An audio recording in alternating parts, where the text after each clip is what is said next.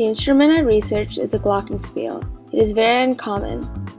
It is known as a percussion instrument and comes in a variety of different colors, shapes, and sizes. It is very similar to the xylophone. The history of the Glockenspiel. The Glockenspiel began as a set of individual bells that were replaced by steel bars near the end of the 17th century. In the beginning, the Glockenspiel was only considered a substitute for real bells, but gradually the Glockenspiel became an instrument in its own right.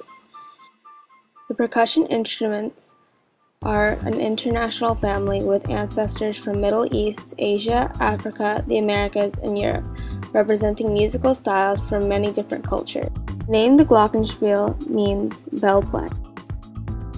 The Glockenspiel was officially invented in the 17th century in Germany by Robert Ferrentier.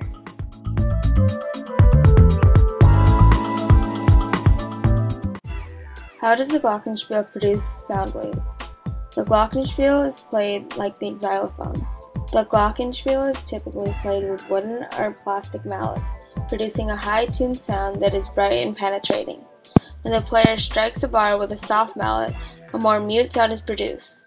Therefore, sound waves are created when the wooden or plastic mallet is struck on the steel bars, creating a vibration that eventually produces sound.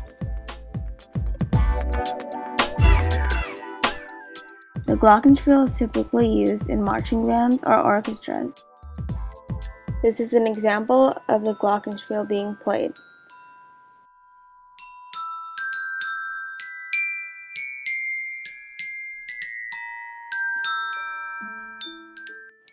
More classical types of music can also be played by the Glockenspiel.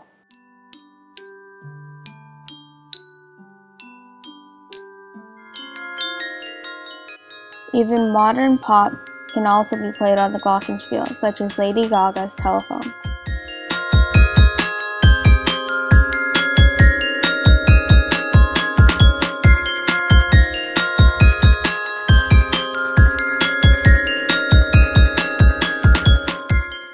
Though the Glockenspiel seems to have a deceivingly queer name, it is very similar to the xylophone.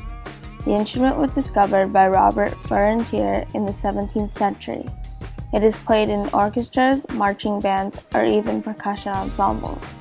When striking the mallet on the steel bars, it can produce a high-tuned sound that is bright and penetrating.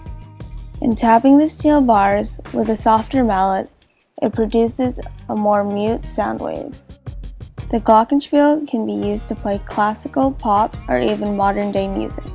Though it was discovered long ago in the 17th century and used only as a substitute version of bells, it is still used today.